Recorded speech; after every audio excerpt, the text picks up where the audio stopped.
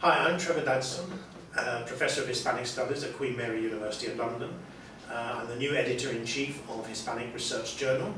My own research interests are mainly 16th and 17th century Spanish history and literature, but I also move into other areas, Portuguese, 20th century, Spanish poetry, and so on. And I'm excited to be the new editor of our journal. I'm Rafe Penny, and I've just ceased being editor-in-chief of the journal. I'm happy in a way to pass it over to Trevor, but sad at the same time, because I've been involved in the journal right from the beginning, as indeed Nigel has, who's here with us.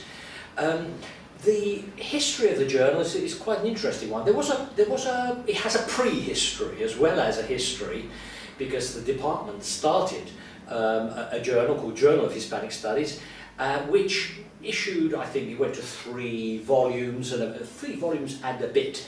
But we kind of fell out with our publisher, and we fell in very much with Maney a couple of years after the demise of that sort of pre-journal. So 11 years ago, we made our first contract with Maney, and it has been, I think, success all the way since then. We began with 3 issues a year, and that continued for many years, and we got an increasing number of articles coming in from, indeed, pretty much all over the world, particularly, of course, the Spanish-speaking world, but a lot from other parts of Europe and the United States as well, to a large degree. We went to 4 issues per year. I think that was 2004. 2004, so 5 years in, I think, we went to that. You've looked up the history. I'm glad you've done that, Trevor. And we continue to be able to publish, I think, high-quality material at that enhanced level. My own work is primarily in linguistics, in the variation within Spanish and Romance more generally, and the history of the Romance languages. I think I would be very keen if there were more material coming in my field, but then I guess we all feel that in our own particular ways. I won't say anything about the expansion to 5 issues, which was, of course, when we expanded into the visual arts. That's for Nigel and for Tom to talk about. So there's a little bit about the background to my involvement. That's a good moment, I think. Perhaps I'll turn to Nigel, who can introduce himself and tell us about how we moved into having a 5th issue every year on visual arts. I'm Nigel Glendinning, and Emeritus Professor of Spanish at Queen Mary University of London. In 2001, a group of us who were interested in the Hispanic arts, in Portuguese to Iberian and Latin American as well, got together to see whether we shouldn't create a society. And we did indeed create one called ARTIS, Iberian and Latin American Visual Culture Group it was called, and it still exists.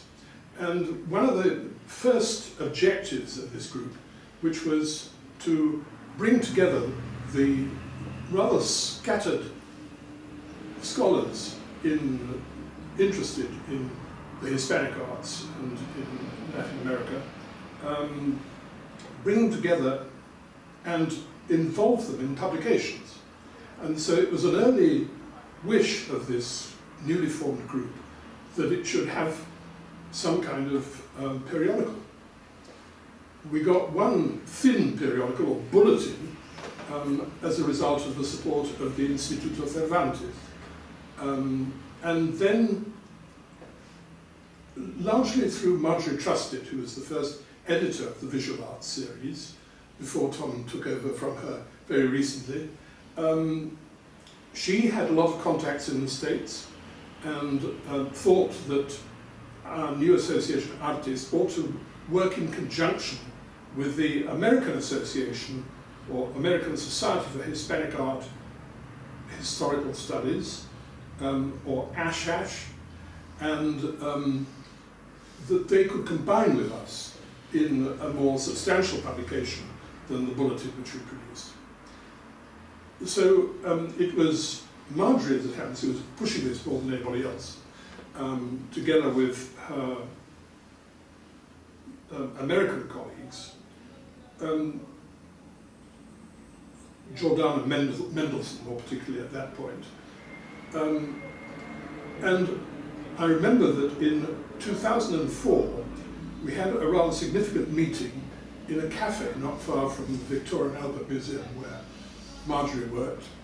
And there we met Mark Simon from Maynes, and it was he, I think, in the first instance, who said, well, rather than having an independent journal of your own, why don't you expand an area which already existed in the Hispanic Research Journal, because there were articles on visual culture, film notably, but also on other aspects of visual culture. And that's what really started it. And so very shortly after that, the first visual arts number,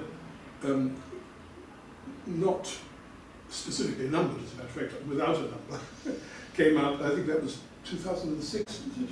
What's the date?